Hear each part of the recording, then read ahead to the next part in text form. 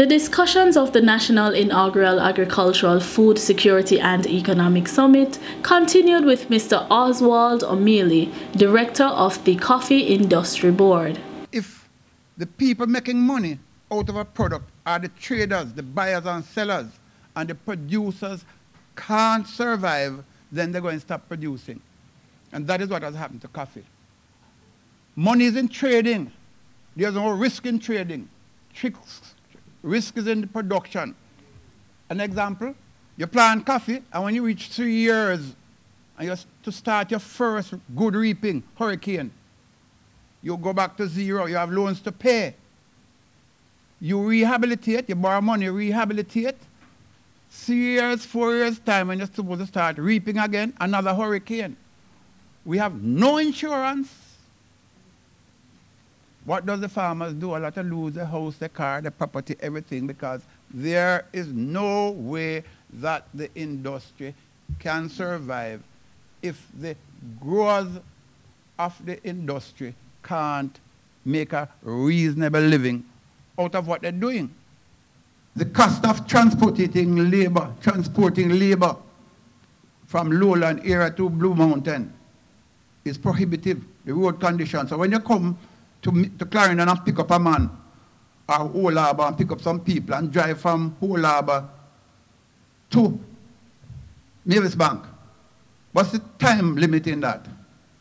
How much work do you get? And then in the evening you have to carry them back down.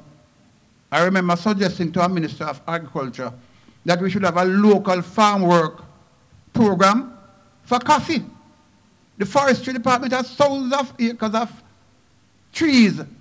You can read someone help to cut houses so that you house the farmers up there. So when they come up, they spend 2 weeks on the farm or 3 weeks during the reaping season, cut the transportation cost, cut the input cost, so that at the end of the day, they will earn more because they will reap more. These are things that we need to do to help the country to grow, to help coffee to become #1 again. You know, I've been asking, Jampo, for argument's sake, why can't the government advertise, or the industry advertise along with the tourist board? Why don't add coffee to your advertising and make one package of advertising? No. Because everybody wants to be lord or master of everything. And unless we cooperate and we get together the agricultural sector to see how we can minimize cost by pooling all our talents, we're going to be doomed. We now move to the topics emerging opportunities and livestock and fisheries. Dr. Keith Emil, Group Corporate Affairs Manager of the Caribbean Boilers Group, focused on the role of the livestock industry in the increase in agricultural production. I thought I'd start with this. There's going to be 57.7 million metric tons produced between 1913 and 1923, the next few years.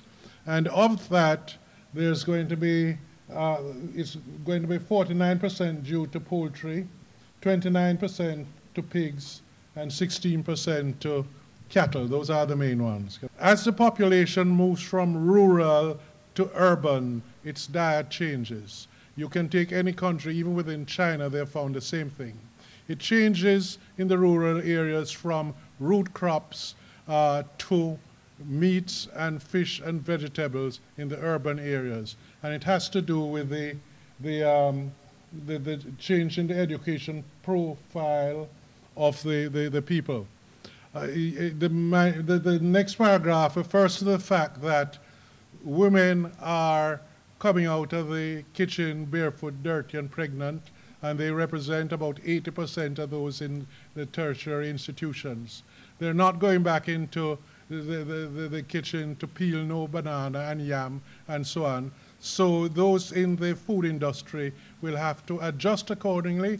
Otherwise, the import lines in the new supermarkets with imported goods will get longer.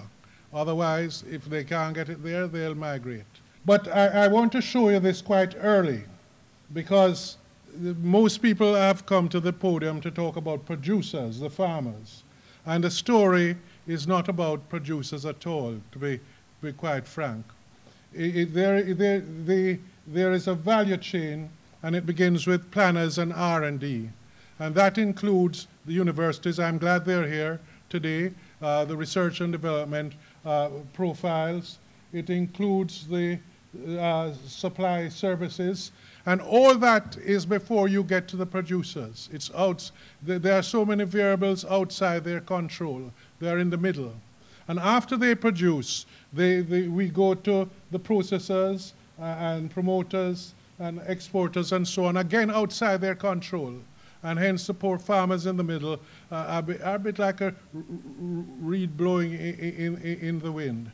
And it's affected them all this time. This is an example of what is required for small ruminant production. And as a result of not having all these things in place, goat production has never increased. Primary production alone will not result in significant returns on investment.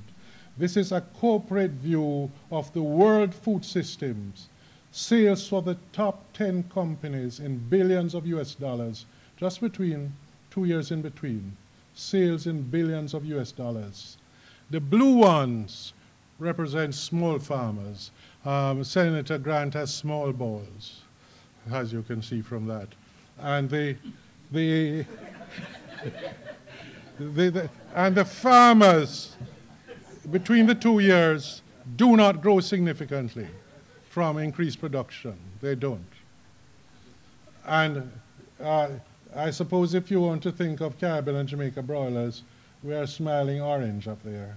In 2 years, you see, it went from 63 billion to 409 billion in the food processing and traders category. So if you base your association on farmers with the small balls, you're going to, you will exist by people giving you donations and grants and so on, and there'll never be enough money generated internally to sustain yourself. Thank you for watching AGRISCOPE.